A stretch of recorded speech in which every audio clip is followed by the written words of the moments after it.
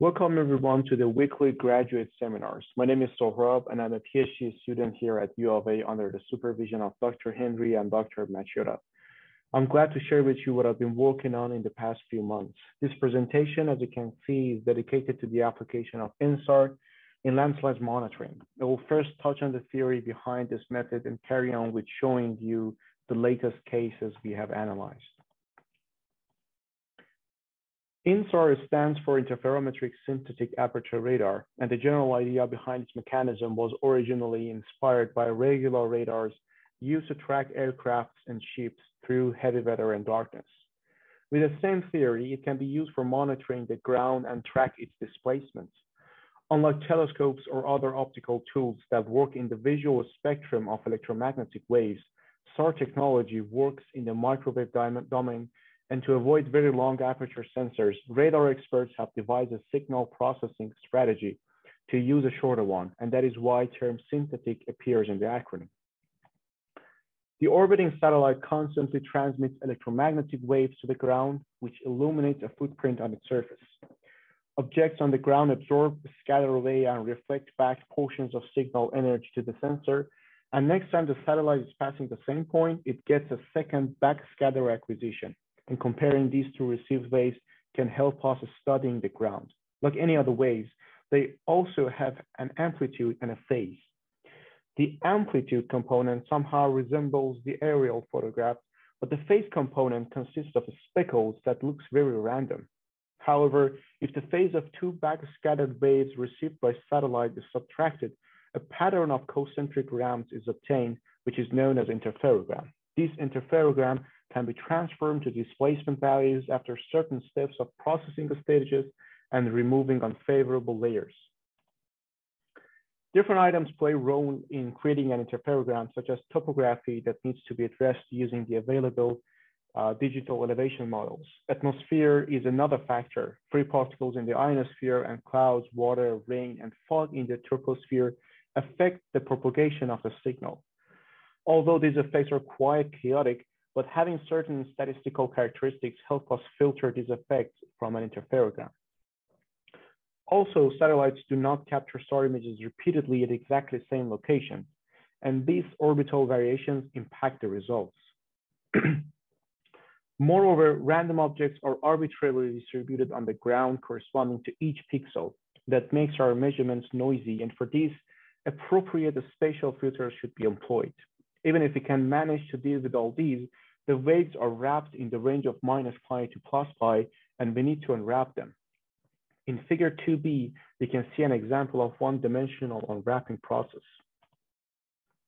In late 90s, numerous studies revealed that man-made structures exhibit a very coherent radar return, but identification of such scatterers in rural areas was a big problem.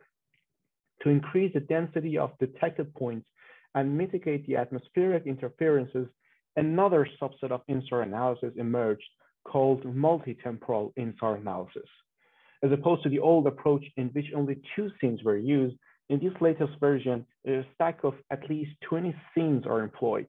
Using this variant, natural scatterers such as rock outcrops, hard unvegetated earth surfaces, and boulders will be more easily detected, as well as man-made structures such as buildings, streetlights, transmission towers, bridges, and dams.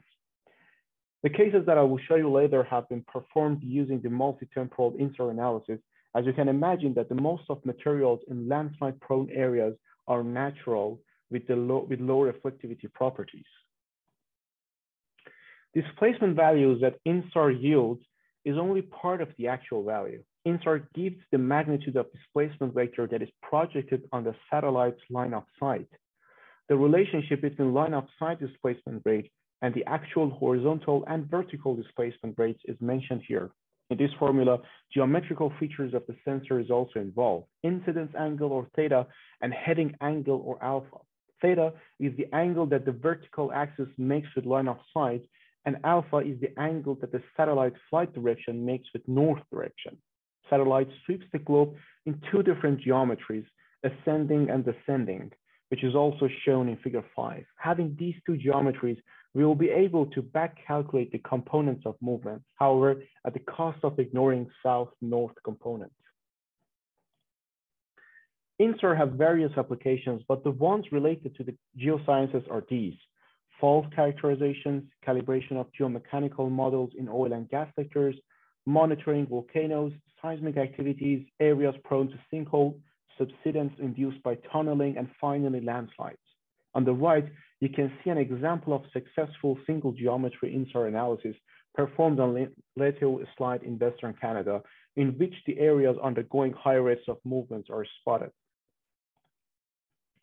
The first study area that I'm going to talk about is the Oldman River Dam. It is in the south of Alberta, 80 kilometers east of Lethbridge. The dam construction was completed in 1992, but the ongoing displacements of the spillway and its adjacent areas were identified from the very beginning of construction in 1986. Previous studies reported several weak clay seams beneath the structure at different elevations with residual friction angles of 11 to 15 degrees. Alberta Ministry of Environment and Parks, along with other consultants, installed slope inclinometers and extensometers to monitor the spillway displacement and ensure the integrity of the structure. For this site, almost 300 SAR images archived by Sentinel-1 were analyzed with the geometries shown in Figure 8. These images correspond to years 2014 to 2021.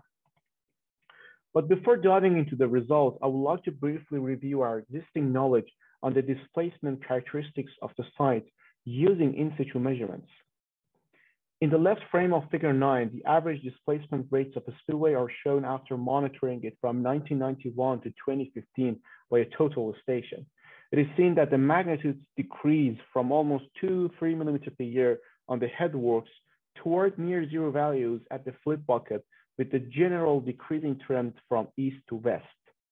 The direction of these vectors show a strong eastward at the headworks, which rotates about 45 degrees on the way down to the mid-chute. The displacement rates of the most active shear bands measured by slope inclinometers are also displayed in the right frame of Figure 9. It is seen that the rates vary from 0.5 to 1.7 millimeters per year. And finally, in a comprehensive report prepared by the University of Alberta, long-term trends of displacement rates were established, reporting a decelerating trend converging toward 1 millimeter per year, as seen in Figure 10. Figure 11A presents the vertical displacement rates of this site. It is seen that the spillway, the rock outcrop, and the east portion of embankment, the west portion of embankment are experiencing movements up to 1 millimeter per year, whether positive or negative, with a general spatial trend of decreasing toward lower elevations. It is noted that the accuracy of 1-2 millimeters per year is completely reasonable for InSAR, and as a result, those shown to be bulging at the rate of 1 millimeter per year can be moving at lower values or even subsiding. The same is also true for this region in the west-east direction. These show that the InSAR results match somehow with our previous knowledge.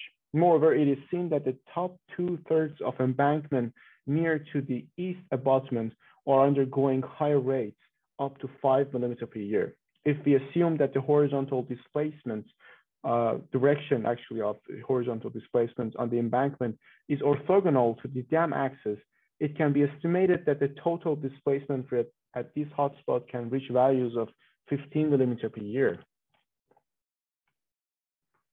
The hydrometric data of a nearby station measuring the level of Oldman River were also downloaded from the website of Government of Canada. The ascending line of sight displacement of all points on the spillway were averaged as seen in this diagram. Red and blue points mark the displacements and river level respectively. I should add that an autocorrelation test was performed to find out how much the displacement diagram should be shifted until maximum similarity in trends are achieved. With almost 14 days latency, you can see that the average displacement of a spillway respond to the seasonal variations in river level very clearly. The second study area is the famous Thompson River Valley south of Ashcroft, British Columbia. In a 10-kilometer section of this valley, numerous slow-moving slides are moving on sub-horizontal shear zones. Most of them traverse significant infrastructures, which highlights the necessity of surveillance on this corridor. The few monitoring locations in the valley do not allow for the characterizations of landslide activities due to their size and aerial coverage. Therefore, most of our knowledge on inactivity of these slides stem from the absence of notable impact on infrastructure. More than 200 SAR images archived by Canadian RadarSat-2 and European Sentinel-1 were analyzed for this area, covering the period of 2014 to 2020. On the right, you can see the line of sight displacement map obtained after analyzing RadarSat-2. Bearing the noisy parts that is most likely induced by agricultural activities, we can see the location of active slides are detected, while the rest of the valley is showing near zero displacement, shown with light green. The most active regions are Ripley, Red Hills Toe, south extension of South Slide, and the toe of North Slide, also known as Solar Slump. Ripley and North Slides are relatively well studied in terms of velocity estimations using in situ means. As a result, I will focus on these two cases. But before going into results, I would like to go back to an equation I showed you earlier. Equation 2 was the formula to back calculate the vertical, east-west, and south-north components of movements. But the problem is we have only two geometries, ascending and descending, meaning that one of these components should be neglected. It can be mathematically shown that the least erroneous assumption would be overlooking the south-north component, but making such assumption would induce some error in other components as well, since we cannot simply ignore one of the unknowns. That error has a linear relationship with the true value of south-north component, which can completely distort our estimations if a strong south-north movements are expected, which is the case for most of the slides in Thompson River Valley. To address this issue, we adopted another assumption, that the velocity vectors should follow the natural terrain. Equation 3 is the mathematical form of this statement that employs the elevation gradient and in west, east, and south-north directions. In this analysis, ground gradients were extracted from the SRTM digital elevation model that NASA freely and publicly provides. You can see this model for the part of valley in figure 15. Figure 16 shows the magnitude, direction, and distribution of horizontal movements of Ripley. The inset features the displacements recorded by a system similar to GPS. Based on that, it is seen that points are moving toward the Thompson River at the rates of about 50 to 70 millimeter per year. The InSAR results also show that the majority of active points are concentrated around values of 50 to 80 millimeter per year. Moreover, other studies reported horizontal displacements up to 130 millimeter per year as well, which is also seen in results here. Figure 17 also presents the vertical displacement rates, showing that most of points are moving downward at rates of about 10 millimeter per year. As a result, the average travel angle of Ripley is then computed to be about 10 degrees, which matches with the translational nature of this slide.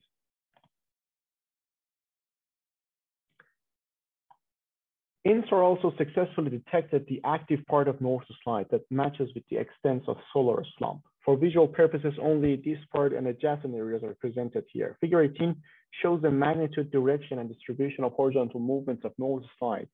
The inset also features the in-situ measurements, and it is seen that points are moving toward the Thompson River at the rates of about 150 to 200 millimeter per year, and lower values of about 35 at east. Figure 18A also shows that around the same locations, points are moving at the same range. Figure 19, on the other hand, presents the vertical displacement range, showing that the majority of points do not show considerable movements, except for those in Solar Slump. And these are the references I used for today's talk. At the end, I would like to acknowledge the role of our supporters. This research was made possible by the Railway Ground Hazard Research Program, or RGHRP, which is funded by Natural Sciences and Engineering Research Council of Canada, Canadian Railway Company, Canadian Pacific Railway, and Transport Canada. RGHRP also includes partnerships with the Geological Survey of Canada and Queen's University. Thank you very much for your attention. I'd be more than happy to answer any questions you may have.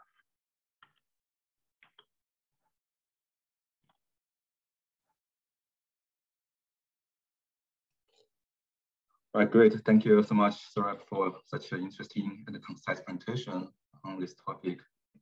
I say there are some potential applications of the InSAR, what identify the geohazards, in particular landslides. Now, actually, I see someone with his hand. Right. That's me. Yeah. Thanks. Yeah, no, Corey Frey's 1998 grad of the Geotechnical group at U of A.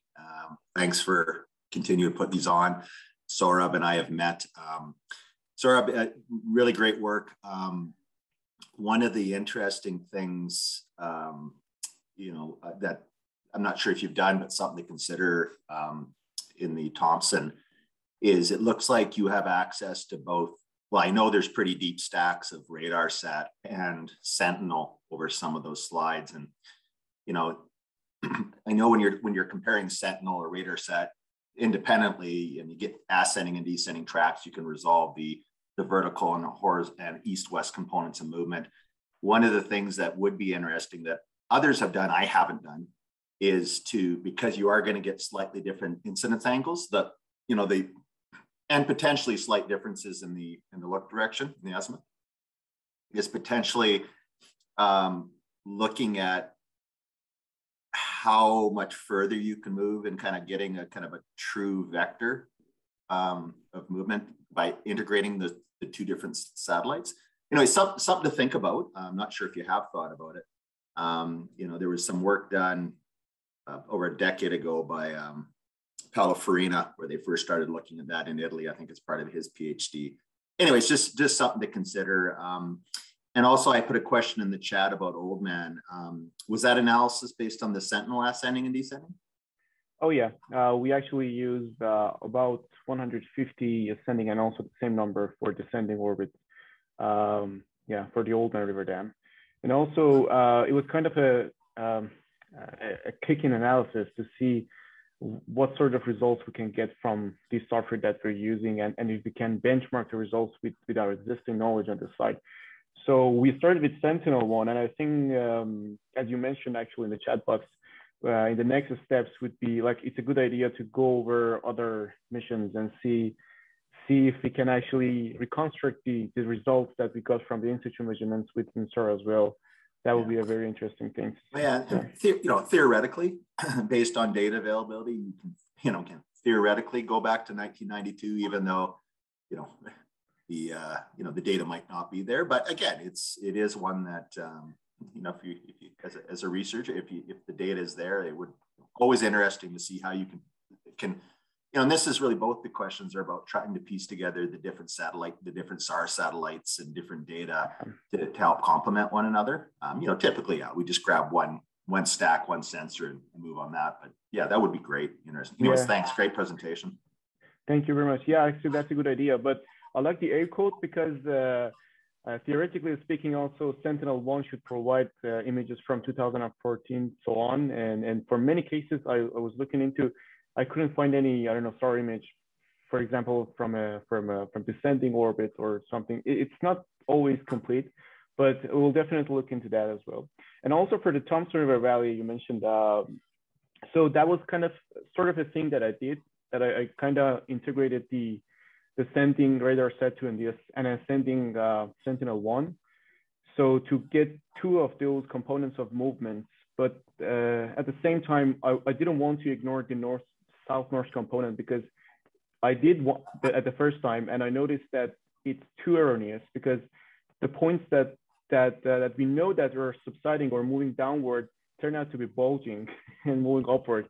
And I figured out that's probably because of ignoring that south-north component, because it has a very big effect on those other components. So to resolve that issue, actually, I used that digital elevation model to consider that the third component. But somehow for those two other components, I use both of the geometries of radar set 2 and Sentinel-1. I don't know if that's kind of. I know it'd just be interesting if you had both ascending and descending, both Sentinel and radar sat.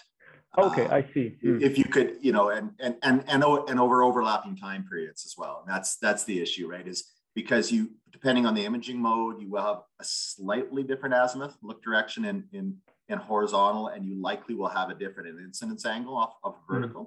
So, so it just, that is something that it's not typically done, but there is the potential, geometrically to potentially get more out of the data. Anyways, just I don't know if it's a suggestion or a comment, but something, again, if you want to see what you can pull out of the data, something to consider. If your supervisor thinks that's not a tangent. No, of course, I think that's worth to look at. Yeah, of course. Thank you very much. Corey, Sohrab has been fantastic at looking at those, what those rabbit holes would look like and finding positive outcomes out of getting into those. So it wouldn't surprise me if he comes up with something. Absolutely. Great. I'm not sure if you have more questions on that, but I appreciate your conversation, touch on the topic here. In the chat box, we have another question from Jackme. Is it possible that such minor 1 millimeter per year of movements could be false positive, or they failed to verify somehow? Can you give some comment on this? Sorry. Well, the thing is, yes, I've heard different numbers in terms of accuracy of InSAR, anything from 1-2 millimeter per year up to 5, sometimes 10 millimeter per year. That's a reasonable range of accuracy sometimes, based on the wavelength of the satellites, also based on the numbers of the scenes, based on the latitude of the place, because that affects the atmospheric situation of the site. That can also impact the quality of InSAR results. And what sort of scatterers or objects you see on the site. So it really varies. But for these specific sites, for the Oldman River Dam, because we had quite a bit of images, I think the accuracy of 1-2 millimeter per year is quite reasonable. And as we actually know, by the in situ measurements and estimations, that we kind of projected the long-term trends and kind of found out that it's going to converging toward 1 millimeter per year. We kind of I think the InSAR results about the for the spillway and the rock in the adjacent areas to it it makes sense, and I think that's why I say the range of accuracy is about 1-2 millimeter per year, because I think it's most likely to be false positive at some point. For half of them is correctly showing 1 millimeter per year or less than 1 millimeter per year downward for the vertical component. But so for some of them, for a few points, it's showing bulging movements. But I think it's probably because of the accuracy. And I think, 1-2 millimeter per year would be reasonable to something. Thank you, Sohrab. I also saw Dr. Martin hands up. So maybe you can unmute yourself and ask a question. Sure. Thanks very much. That was a nice presentation. One of the just a comment first with regard to the Oldman Dam. I think you always have to be a little bit careful when you're looking at an embankment structure, because the surface of the materials are always on the move, although they may be small. Certainly roads and spillway structures, headworks and so on, obviously are permanent structures and should offer good reflectors. But I was more curious about I think maybe 8-9 years ago, when we first were looking at Ripley, we put out corner reflectors, and I don't hear, to improve the resolution. And I don't hear too much about corner reflectors being mentioned these days. Has the software and technology overtaken the need for corner reflectors, or would corner reflectors improve the signal? First of all, thank you, Dr. Martin, for attending this session today. It's an honor. So for the Oldman River Dam, I completely agree with you. And we'll sure, at some points we're looking at pixels one by one to make sure that you're getting right values and it's not noise. And of course, we'll consider it in next analysis as well. But for the corner reflectors, well, the thing is, well, off the top of my head, we have nowadays very like satellites that's working with very high spatial resolution, and also some algorithms have been developed like recently, not recently, relative to other parts of geotechnical engineering. It's been recently developed that takes advantage of like some sort of statistical characteristics of natural reflectivity of these natural materials like the boulders and rock outcrops and so. And like we have nowadays different subcategories of InSAR called like SqueezeSAR that is being practiced by TRE Altamira. And we have SVAS, we have PS InSAR, and each of these subsets kind of correspond to different applications, some for rural areas, some for urban areas. And I think the theory is now strong enough to find these scatterers, these natural scatterers with very high reliability, with very high reliability. And but reflectors are still being used. As far as I know, they're mostly used for co-registering the stack of images to make sure that they're geocoded correctly and they're on top of each other, and each pixel are kind of on top of the exact same pixel at other locations. So to kind of geocode the ground control points, these corner reflectors are being used mostly recently. But I think well, it always comes down to the application and sort of range of movements.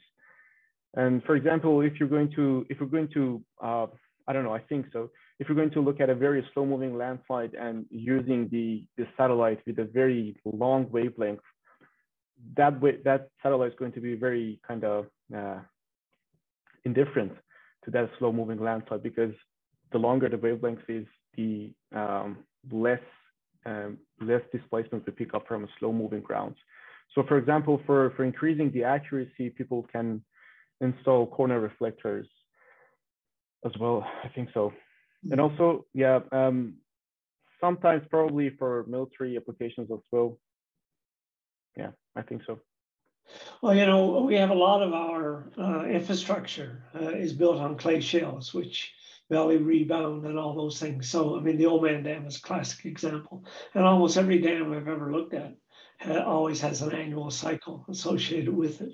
You know, whether it's related to reservoir loading, unloading, or whether it's related to temperature rocking back and forth for concrete structures and so on.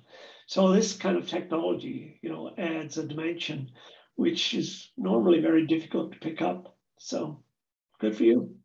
Yeah, thank you. I think the two obstacles that I think prevents InSAR to be used more is one of things is like that it's incapability of monitoring vegetated areas. So for now, and that's a hardware issue. So you have to use a satellite with a very long wavelength. And for now, I don't think we have it for now. So the satellites that we have, for example, the C-band and the L-band, kind of penetrates toward the mid part of the canopy. And the second actual obstacle in InSAR application is the revisiting time, because it's usually more than 12 days for most of the satellites. But in terms of the accuracy, it's going pretty well. Like we have seen very big improvements in terms of both the theory and then at the theory end, and also at the end of the hardware in launching the satellites with very, very like high resolutions in the space. Yeah. Thank you. Thank you. Multiple questions. Thank you, Sarah, for the answer. And we also have comments from Corey too in the chat box. Maybe comment more on the use of the reflectors you just mentioned in the conversation. And yeah, it's more of an update. Dr. Martin was actively supported the installation of a whole bunch of corner reflectors with one of his students back in 2006 on a slope in central Alberta.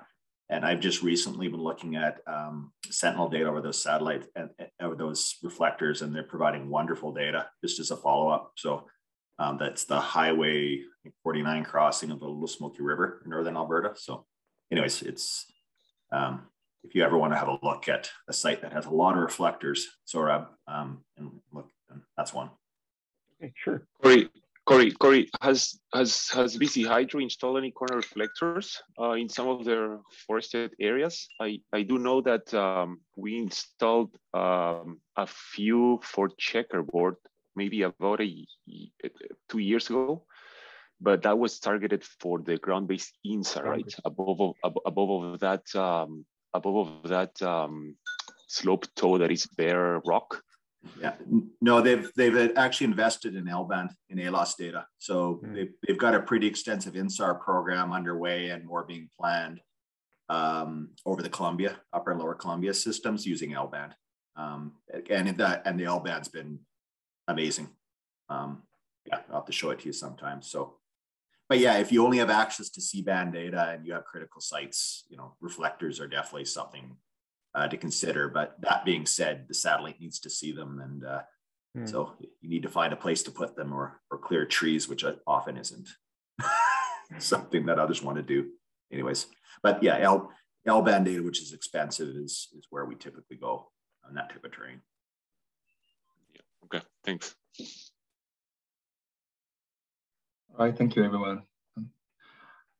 I'm not sure if anyone still have any burning questions to ask to conclude this seminar. Thank you again, Sohrab, for being here and give us a nice talk on your research. And also really appreciate the conversation between some of us here. Quickly, thank you everyone for being this seminar, and we will have another one, I think next week or the week after. Other than that, I just hope everyone have a good day. Looking forward to see you next time. Thank you very much for having me. Take care, everybody. Yeah, bye.